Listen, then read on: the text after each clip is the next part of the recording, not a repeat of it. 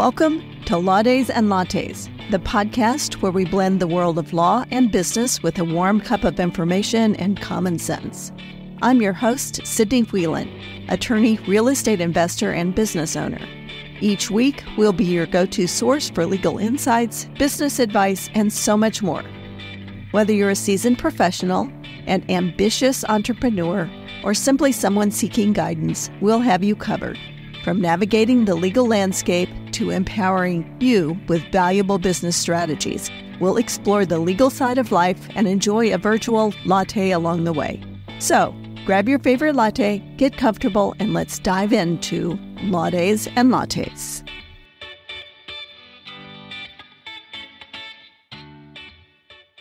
Welcome to Lattes and Lattes. This podcast is sponsored by the Whelan Law Firm of Moberly, Missouri, your go-to source for legal issues encountered by your family and your business. I'm your host, Sydney Whelan.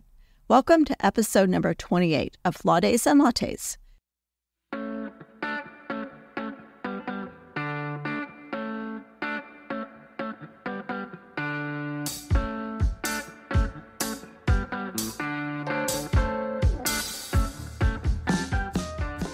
Last week, we talked about the basics of buying property. Today, we're continuing that conversation. We're going to be talking about how to finance your next real estate transaction. Real estate financing is a vital part of the real estate industry, whether you're buying your first home or diving into property investments. Understanding how financing works, what loan options are available, and the terms that shape these decisions is essential for making informed and confident real estate choices. In this episode, we're exploring the fundamentals of real estate financing and unpacking the key considerations you should know. Let's dive in. Real estate financing is the process of acquiring funding for the purchase or development of property. At its core, it's an agreement between a borrower and a lender, with the property often serving as collateral. The borrower gets the funds they need upfront, and in return, they agree to pay back the loan with interest over time. Understanding the basic structure of financing helps you to see who the key players are: lenders, borrowers, mortgage brokers, and underwriters, each contributing to the approval and flow of funds. When looking at real estate financing, it's crucial to recognize that there are different types of financing for various needs: residential, commercial, and investment properties. Each category comes with its own set of loan products and considerations. For instance, government-backed loans like FHA or VA loans can be helpful for first-time buyers or veterans, while more complex options like hard money loans might be suited for investors looking to secure properties quickly. When navigating the mortgage landscape, borrowers will encounter various loan types, each with its advantages and disadvantages. Fixed-rate mortgages are one of the most common loan types, offering predictability with a set interest rate over the life of the loan, whether it's a 30-year or a 15-year mortgage. For those looking for lower initial payments or expecting income growth, adjustable-rate mortgages, often called ARMs, might appeal, although they come with the risk of increasing rates after the introductory period. Interest-only loans and jumbo loans are specialized products that can serve specific situations, such as high-net-worth individuals purchasing luxury properties. Understanding the benefits and risks associated with each loan type allows borrowers to select the mortgage that best aligns with their financial goals and long-term plans. For those diving into real estate investing, financing strategies differ significantly from traditional home buying. Investors have unique options, including conventional loans, portfolio loans, and hard money loans. Conventional loans offer competitive rates, but often have stricter credit and income requirements. On the other hand, hard money loans provide quicker access to capital, but usually come with higher interest rates, making them ideal for short-term investments like fix and flip projects. Hard money lenders are a type of private money lender that underwrites their loans based on the hard asset itself rather than the borrower's qualifications like a credit score or income. For buy and hold investors who plan to generate rental income, financing strategies should focus on long-term stability. It's important to consider factors like property management cost, vacancy rates, and market appreciation when securing loans for rental properties. Conventional lenders are the most common type of lender. They offer conventional financing or government agency loans like FHA and VA. Private money lenders, partnerships, and even crowdfunding are creative ways for investors to access capital without the restrictions of traditional financing. A private money lender is considered any lender that provides loans from a private individual or company that comes from a private source for investment property loans. Their loans can be flexible, depending upon the lender, partially because private lenders are not limited by the underwriting requirements for conventional loans. What about crowdfunding? And what is it? Well, a short definition would be a method of raising money from a crowd of people. In return, the investors, otherwise known as backers, receive rewards or even equity in the project. Navigating real estate financing means being familiar with key financial terms and concepts. For example, the loan-to-value, or LTV, ratio compares the loan amount to the property's value, impacting the amount of down payment required. The debt-to-income, or DTI, ratio measures a borrower's ability to manage monthly payments and repay debts. Lenders often use this to assess the risk of extending a loan. Another important distinction is between pre-qualification and pre-approval. Pre-qualification provides a ballpark figure of what you may be able to borrow, while pre-approval is a more in-depth process where the lender verifies your financial information.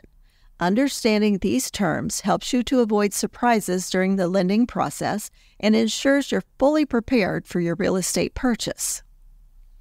When traditional loans aren't an option, or when buyers and investors seek more flexibility, creative financing can offer alternative solutions.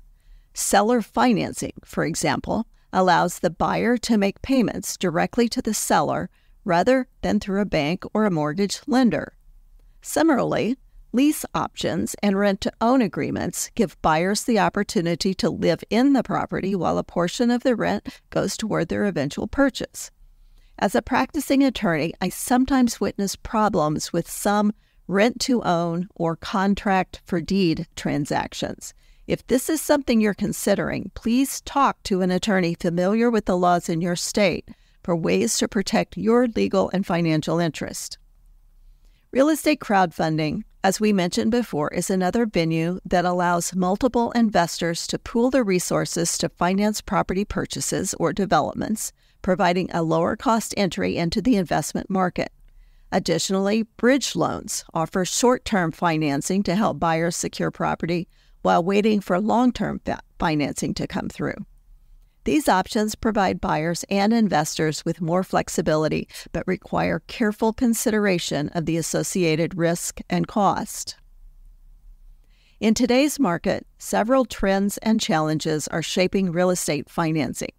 Rising interest rates have made borrowing more expensive, limiting options for both homebuyers and investors.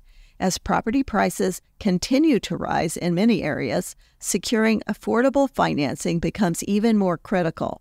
Economic factors like inflation and taxes also play a role, affecting the purchasing power and property values. On the other hand, innovation in financial technology has led to the rise of new loan products and online lending platforms, sometimes making it easier for some buyers and investors to access financing.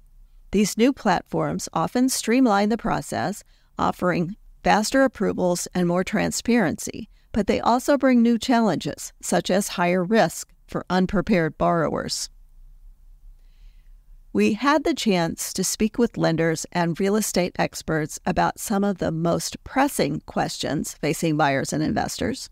One of the key takeaways from our conversations was the importance of preparing early, building a strong credit history, saving for down payments, and understanding your budget well before starting the property search.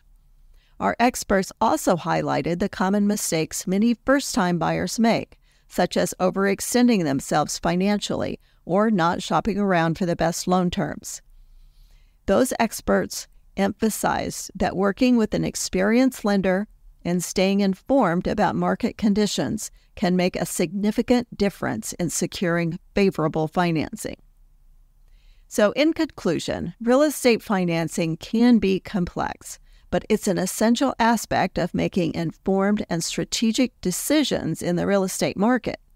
Whether you're purchasing a home for the first time or expanding your investment portfolio, understanding your financing options and terms and market trends is the keys to success.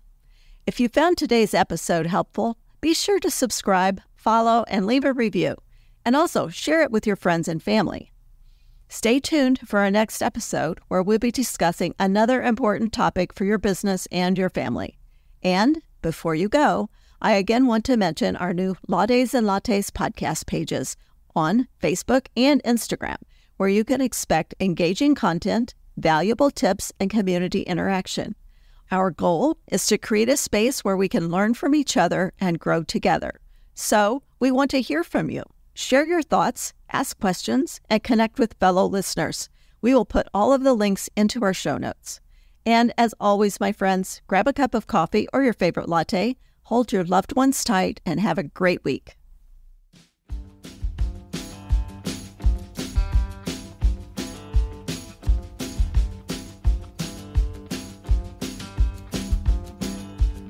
This podcast episode contains general information for discussion purposes only.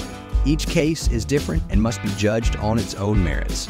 Missouri rules generally prohibit lawyers from advertising that they specialize in particular areas of the law. This show should not be construed to suggest such specialization. Nothing on this show should be taken as legal advice for any individual case or situation. This information is not intended to create an attorney-client relationship, and the listening or viewing of this podcast does not constitute an attorney-client relationship. The choice of a lawyer is an important decision and should not be based solely upon advertisements.